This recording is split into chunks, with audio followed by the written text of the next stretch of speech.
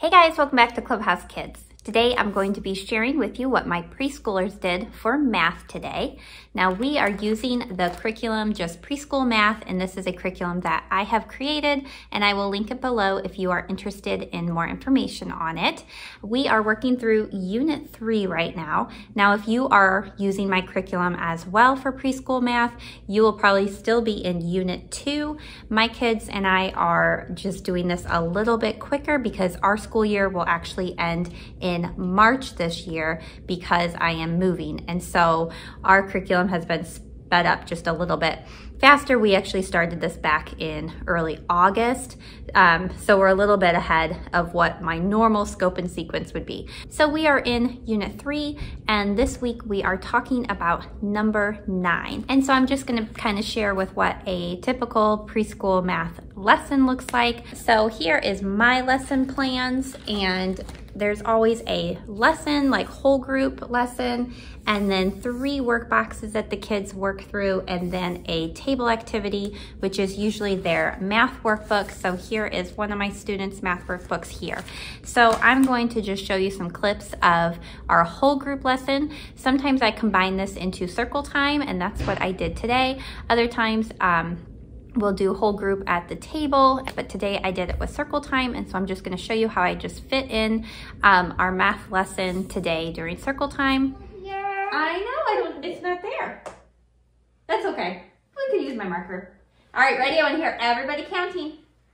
1, 2, 3, 4, 5, 6, 7, 8, 9, 10, 11, 12, 13, 14, 15, 16, 17, 18, 19, 20. Good counting. All right, I'm going to give you 2 numbers, and then you tell me what number comes next. Ready? 3, 4, 5. Good. 5. 9, 10, 11. Good job. 6, 7, 8. 1, 2, 3. All right, let's try it without pointing. 4, 5, 6. 5, 6, 7. Good job. All right, when you came to Miss Holly's, what was the weather? 9. Because the number that comes after 8 is 9. Do you think there are 9 snowflakes on here? Yeah. 1, 2, 3, 4, 5, 6, 7, 8, 9. There is. Should we all count together? You can take your socks off if you want.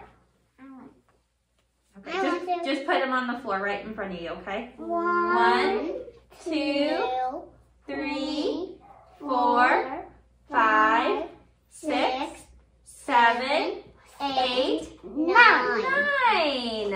All right, in my cup I have some snowflakes. Should we count them?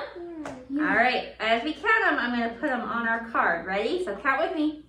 1, 2, 3, 4, 5, 6, 7, 8, 9. Did we cover up our card? Yeah.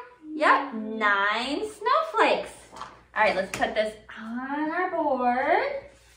Let's put it right there so everyone can see. Now, if I take away my 8 and I put up 9, now we had 8 marshmallows, right? Yeah. So now if I put number 9 on my cup, how many marshmallows do we need to add? Should we count them and figure out? Okay, ready? So how many do we have right now? 1, 2, 3, 4, 5, 6, 7, 8. Oop. So we only have 8 and we want 9. So how many more do I need to add? 9. Well, what number comes after 8? 8, 9. 9. So I'm adding one more. So we add one more marshmallow, okay? So if I put one more marshmallow in my cup, should I have 9? Let's count. 1, 2, 3, 4, 5, 6, 7, 8, 9. Do you like this many marshmallows in your hot chocolate? Yeah. You like lots of marshmallows too? Yeah, but my mommy likes 3 of them because I'm 3. Mommy lets you have 3 marshmallows because you're 3? Well, that's okay. That's a good idea. All right, who saw my gingerbread house when they came to school today? Let's do our math tubs.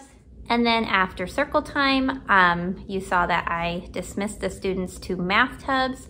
They complete 3 of those math tubs or math work boxes a day, and I'm going to show you what each of those were this week.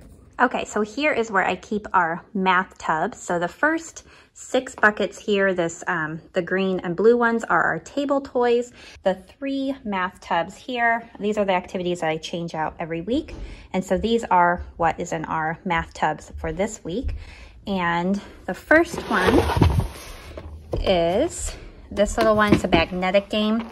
And so they have to take the little magnet pencil and they drag the balls to the right number. So over here they would put 1 and so on in each of the stuff. I was really excited about this one. I thought they would really like this one.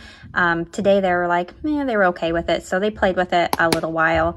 And then I just told them, let's just pick 2 buckets and put the right number in and then I'll count them. But they weren't as excited with this as much as I thought they would be. So that was number 1. And box number 2, they love this one. We have done this work box a couple of weeks ago when we first started our numbers 6 through 10. Some work boxes I repeat, some ones I do not.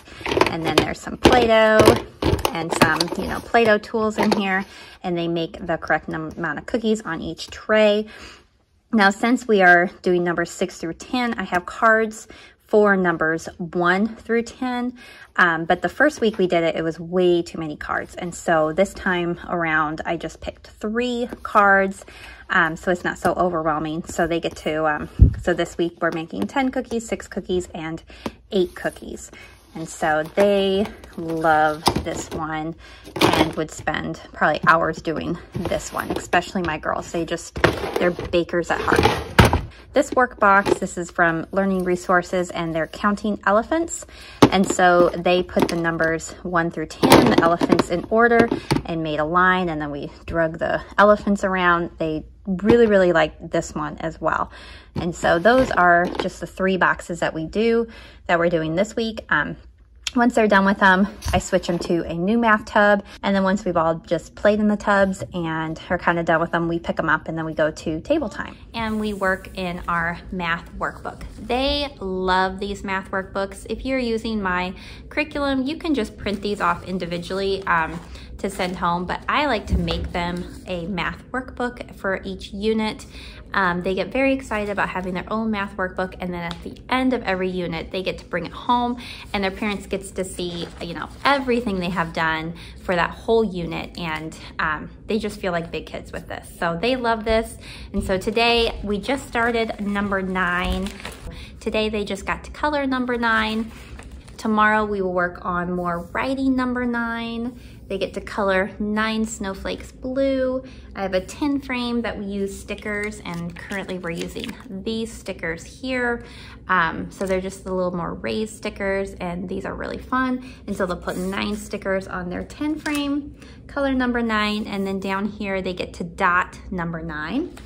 So each week has 3 activities. So then on Wednesday this week, they'll use a dot marker and they will find number 9 and put a dot on number 9. And so the workbook are very, very simple activities. Does not take very long. It just kind of reinforces what we are learning in circle time and our math tubs and different things that I put out into our play centers as well. If you're interested in this curriculum, you don't feel like you have to do all the components. If you are more just play-based, non-workbook group, you don't even have to do this part. You can still the kids can still get completely everything they need in all the other activities as well.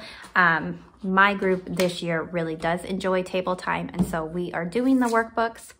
At the end of every math week, I always have a book, and so this week's book is going to be called 10 Sparkly Snowflakes, and so this is something that we will read on Wednesday as well as we finish up our number 9, and then next week we are going to learn about number 0, and then the week after that will be number 10, and then we'll be finalizing this whole unit, which is numbers 6 through 10.